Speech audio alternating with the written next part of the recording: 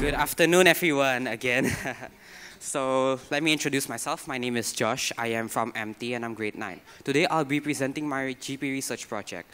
The title being Deforestation and How It Can Affect Riau, the province of Indonesia. Next, please.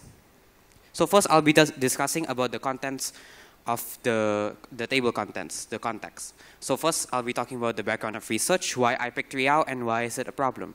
Second is the causes, what is the motivation behind people doing deforestation in Riau. Third is the consequences, what is the result of those actions. And fourth, the cost of action, what we can do to help our fellow Indonesians in Riau.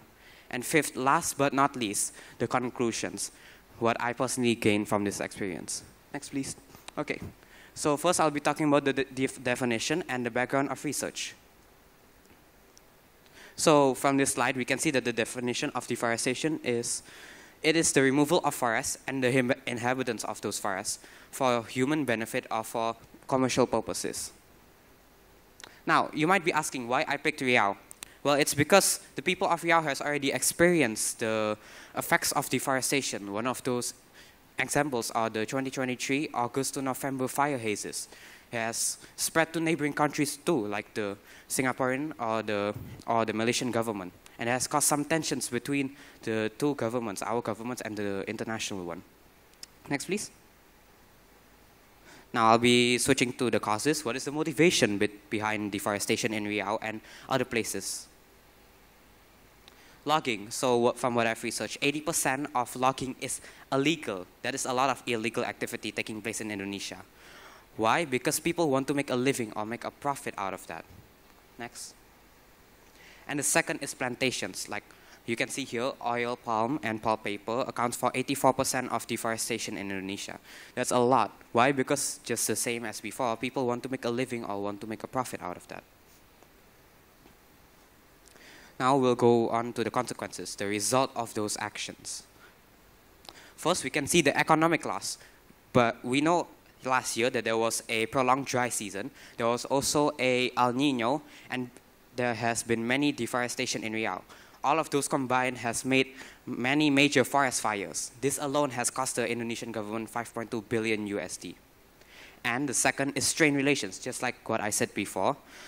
The hazes caused by the fires have created some tension between the governments in Indonesia and the governments in Malaysia and Singapore because of the negative impact to the air quality. Next, please. And last but not least, the dangers to local biodiversity and local communities. We can see from this graph that between the 1st of February 2021 until 24th February this year, Riau has experienced 3,404 fire alerts.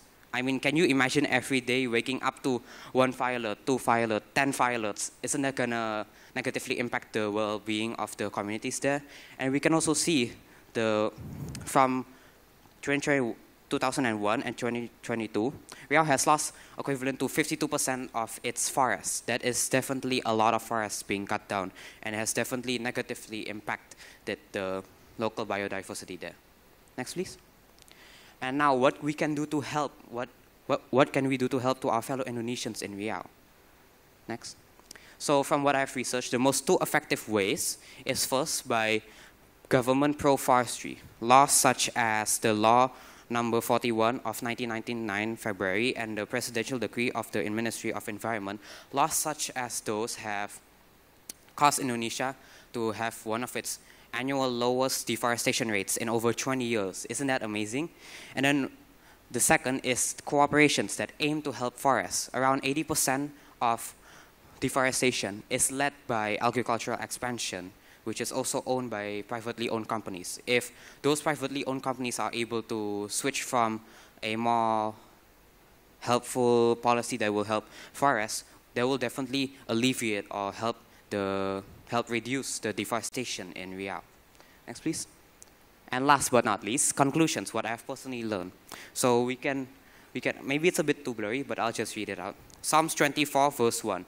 The earth is the Lord's and everything in it, the world and all who live in it.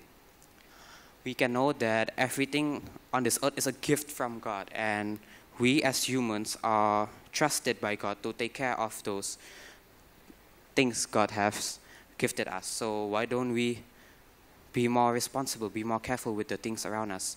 For example, deforestation and the negative impact of that. That's why what I've learned is that we should try to be more responsible to the things God has gifted us, and we should be more grateful. So let us start doing God's will by protecting His fellow creations.